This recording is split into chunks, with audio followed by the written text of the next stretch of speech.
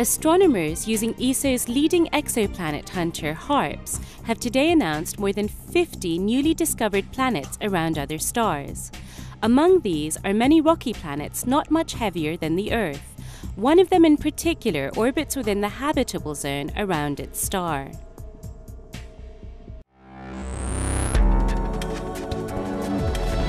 This is the ESOcast, cutting-edge science and life behind the scenes of ESO, the European Southern Observatory.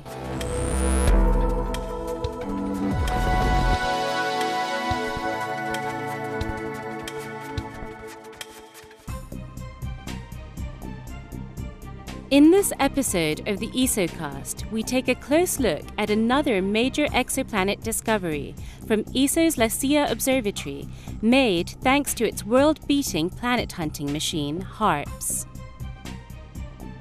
Among the new planets just announced by scientists, 16 are super-Earths, rocky planets up to 10 times as massive as Earth. This is the largest number of such planets ever announced at one time. A planet in orbit causes its star to regularly move backwards and forwards as seen from Earth.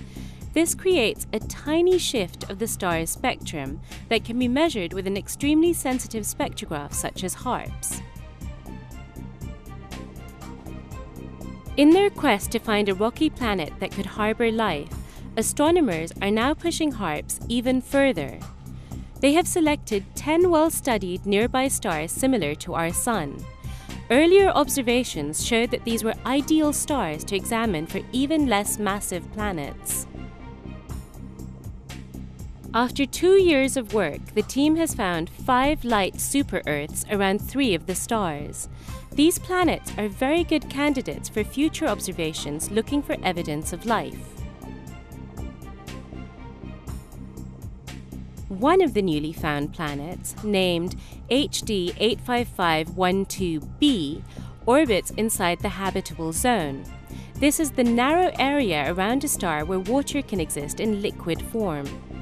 Astronomers estimate that liquid water could possibly be present on this planet if it is a rocky world that has more than 50% cloud cover.